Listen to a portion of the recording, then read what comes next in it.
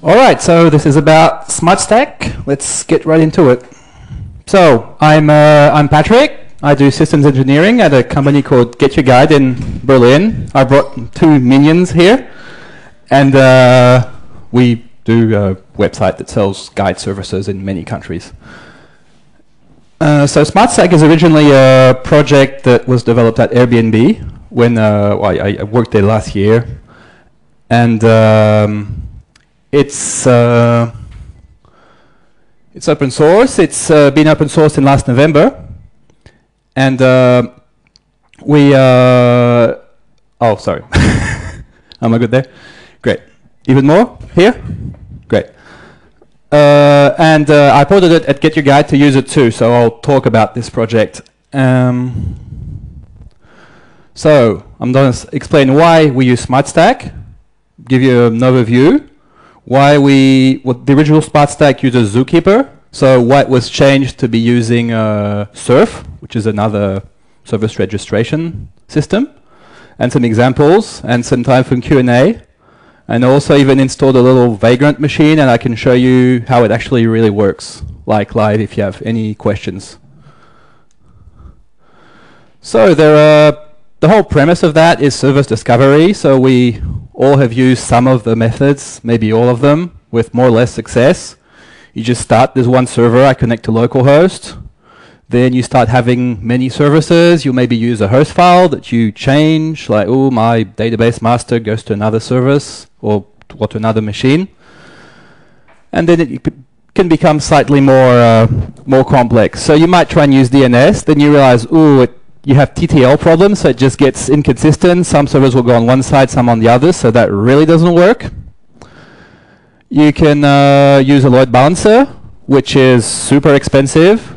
Lots of manual configuration is needed, so it's just a real pain. Or another solution, like they use, I think, at Twitter and the whole Twitter Commons library and stuff, is they actually will directly register in Zookeeper, and then it's the app that's the different modules that are aware of connecting onto of where they're connecting. So Smartstack alleviate this problem. That's, yeah. And so Smartstack is basically a registration service, but instead of having that done in the app or anything else, there's a local HA proxy. So you just connect to localhost, and it goes back to the rest. And it uses, yeah, here's the whole diagram, how it works. I'll explain the diagram. So we got, damn, this is not working. Here we go. We got the service 2 that wants to consume service 1. All it knows is a port number, which can even be configured itself through Chef or whatever. It's a static port number. Then it connects a local HA proxy that knows where to consume it. And this is configured like the first service will be proed by Nerve, which is the first daemon, announces it. The other one discovers it and reconfigures the HA proxy. And if anything goes down, imagine box 1, there are like dozens of them and maybe dozens on the other side. And it all reconfigures itself on its own. So yeah, Nerve, just the hard part is really to remember the names. Nerve probes the services. And Synapse actually reads from the registration and configures HA proxy. And the apps just talk to HA proxy. So back to the diagram, second time. So Nerve probes, Synapse discovers, and it goes through. So the big change we did at Get Your Guide is that the original system registers the service in Zookeeper. So while the Zookeeper is all nice and stuff, but it requires 3 or 5 dedicated servers to get a quorum. It doesn't support properly network splits or split brain. It's just really hard to manage.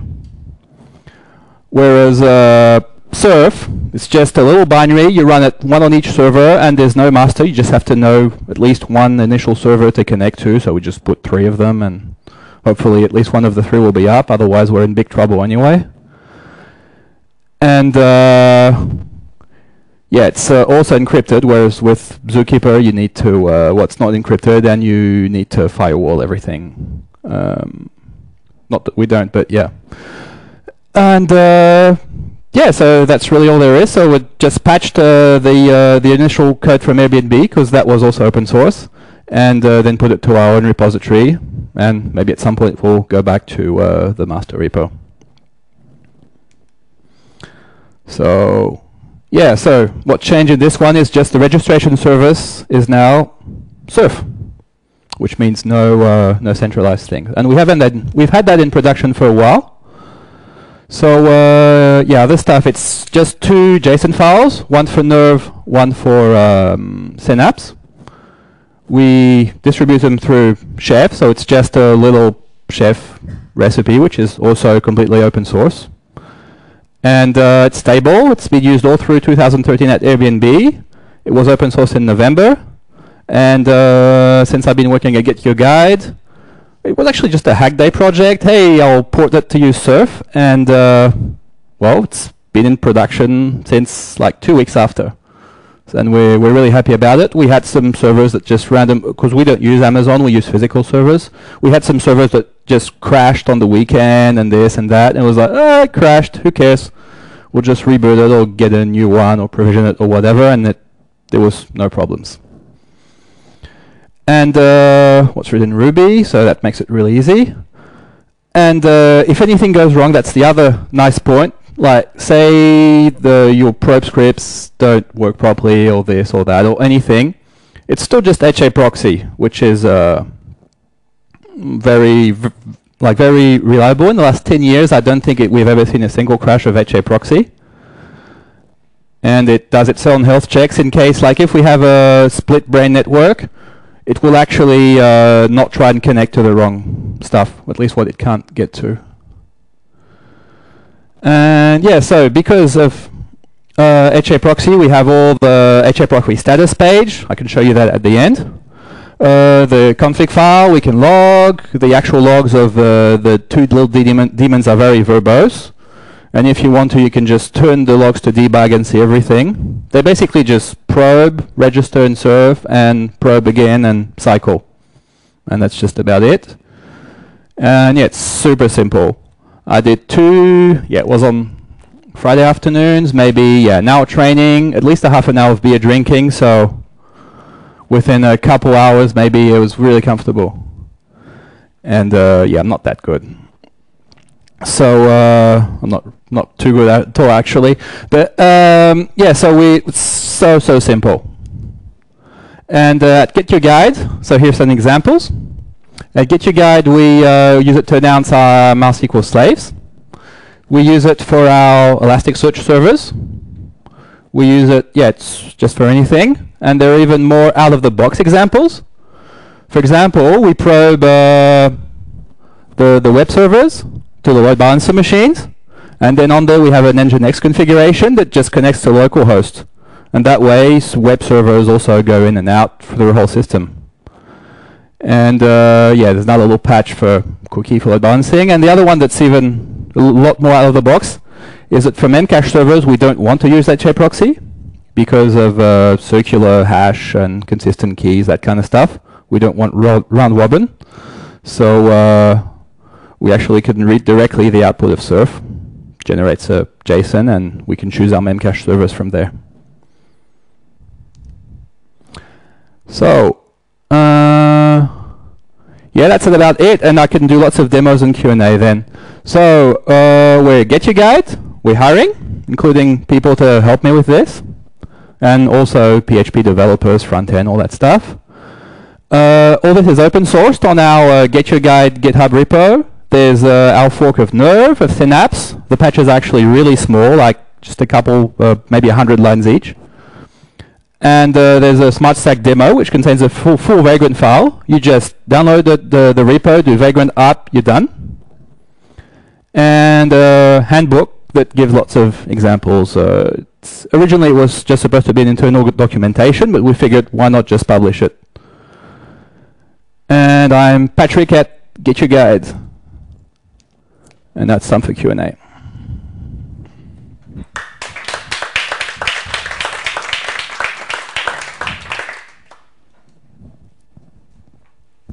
Yeah, I got a microphone here. I actually have a question, which is how does it scale in a many-to-many relationship? Like you have 20 of service 1 and 50 of service 2. And do you then have 50 times a local HA proxy that load balances over all 20 of service 1? The answer is yes. Okay, and are there any interferences by having 50 HA proxy instances deciding how to load balance over those 20 services? It's a very good question. So to that, the answer is that the probes, there are actually two sorts of probes. The nerve probes a full health check, because it's only local to the machine, so it can probe something that can run for maybe a whole second or whatever, that might do slightly heavy checks, and then announces it to Surf or Zookeeper or whatever you choose to use.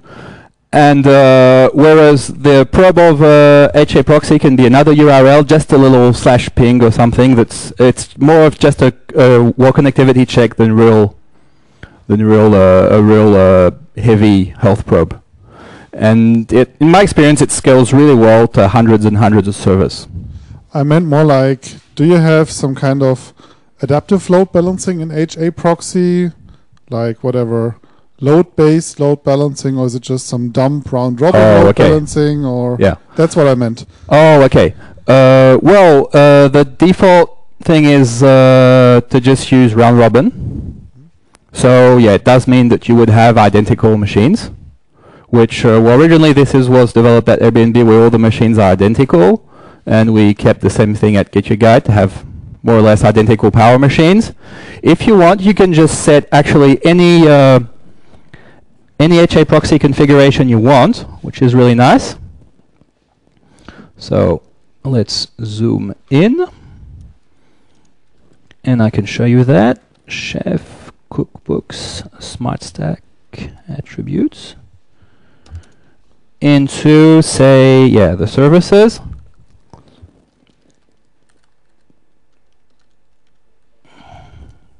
It's big enough. I might even zoom even more. Okay.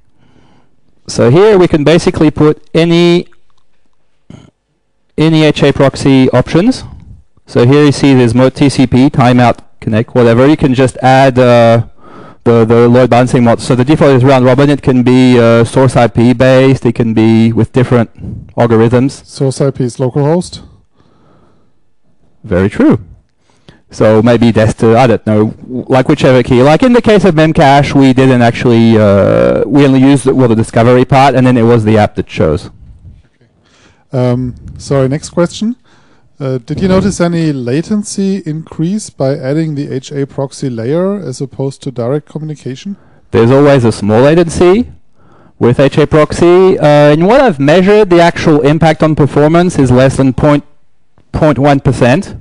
Like it's never visible. The actual HA proxy CPU usage is always extremely low, even with very high throughput, like gigs per second. It really stays very low. So I haven't seen any real drawbacks. It's slightly, like it can be maybe a bit confusing sometimes if you have several HA proxies and that might have a slightly different view of the system. But if the network is consistent and the configuration is distributed through Chef, it will most likely be consistent. But it's in that way, it will be best effort. Yeah. It's a very nice thing. Can you say to how many nodes this solution scales out? Well, like up to now, thousands? Yeah. Well, up to now, it's been tested to about 700. A bunch. Maybe 50 services that each had between 10 and 200 nodes. So it's in thousands. Cool.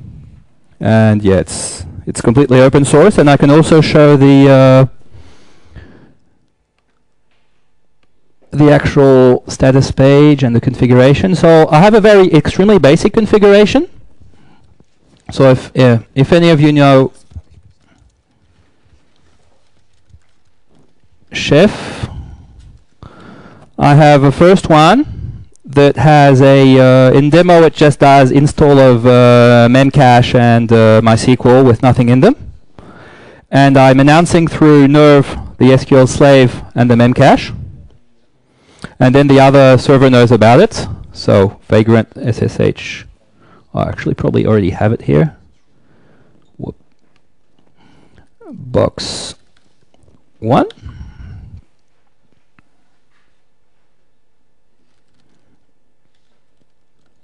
So here we only have 2 members. So the first one has the tag that's smart memcache. I'll put it a bit higher. There we go. Yeah, it has a smart memcache with the IP and port. It announced these 2 services, and the other one announces this one. And if you look at the actual HA proxy configuration, which is on the other one, I'll have to zoom in too. Repo Smartstack demo, Vagrant SSH box 2. By the way, Surf is written by the same person as who wrote Vagrant. It's the same group, same company. And here we have our actual haproxy.conf that corresponds to this. I'll move it around.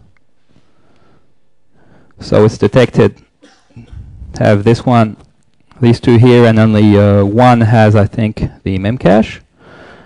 Actually, not at all right now. And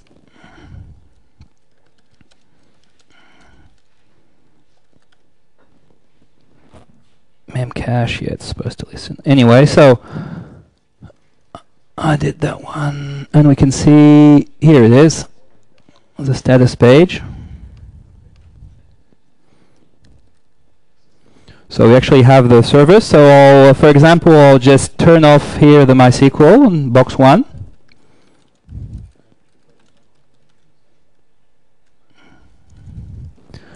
So we'll see it go down pretty quick. I think it's 3. Here we go. It's already gone. And if we reload the page, it's off. And it doesn't actually restart HA proxy if it's deleting something. It just puts it in maintenance state. Just uses the HA proxy socket. That way it's even lighter and you can still see it. And when and if it comes back, I think it's also configured to 3 probes. Start.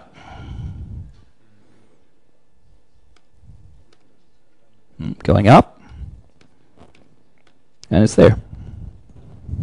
Any other questions? Oh, yeah. One more question.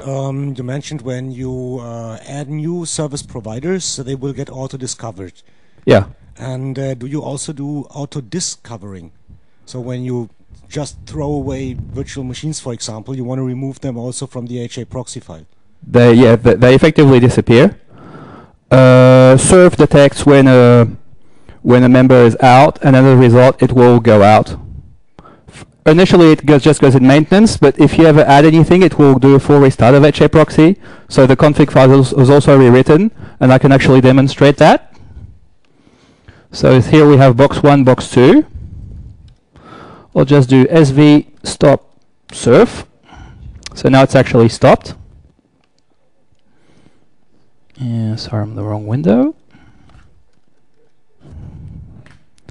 And now if on, I did it on, yeah, box 1, so if on box 2, now if I do surf members, it's counted as failed.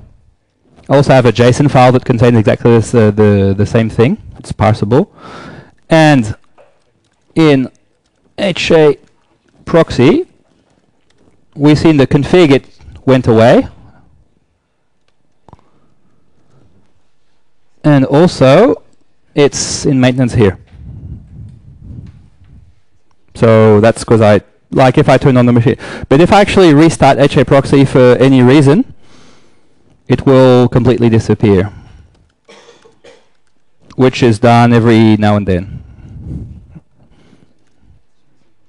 Here you go. And yeah, so it's some you add a node because you couldn't put, like, if a node goes away, you can do maintenance. If you're adding a node, you can't, so you have to restart it, which is seamless, but yeah.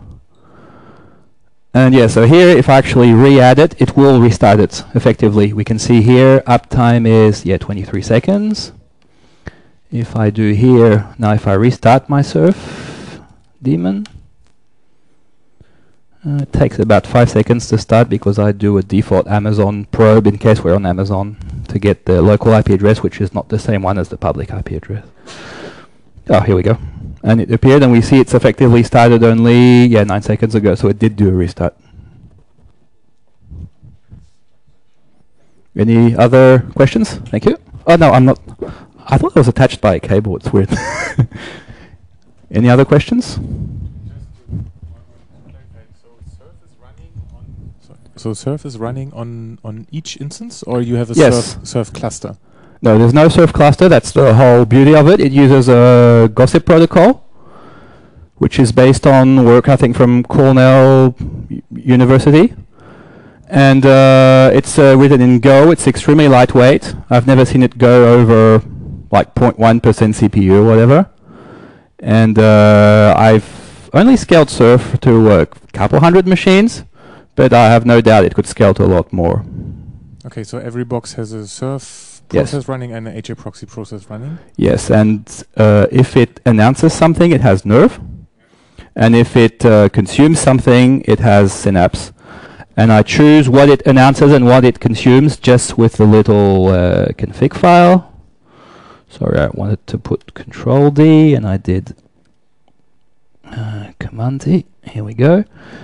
Yeah, so the box one effectively announces LCO11 memcache, and the other one effectively has both, which is why right now for this demo I only installed it on the second one, the Synapse part. And do Nerve and Synapse actually probe the application that you deploy there? Yeah. They do. So I'll get back to the little drawing. Yeah, it's always the names Nerve and Synapse. I don't know what was chosen like that. It's always a bit confusing, but The question what I want to ask is, did you ever experience, like, I mean, something could go wrong with Nerve and Synapse, right?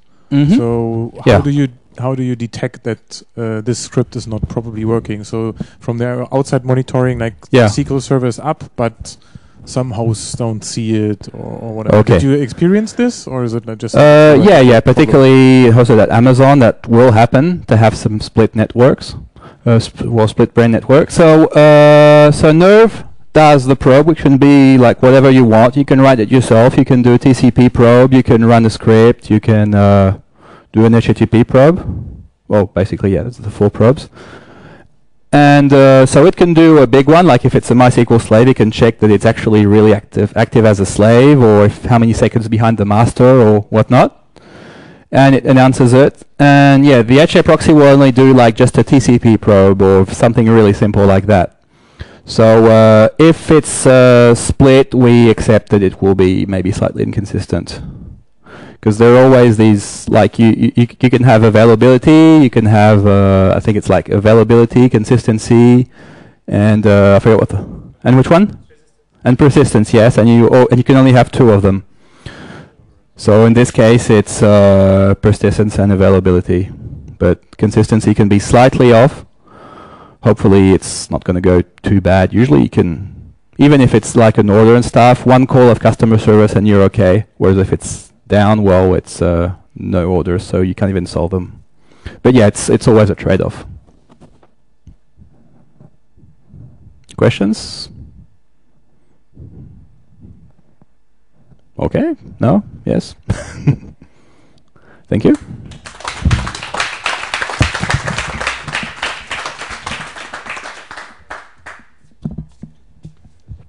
Okay, now actually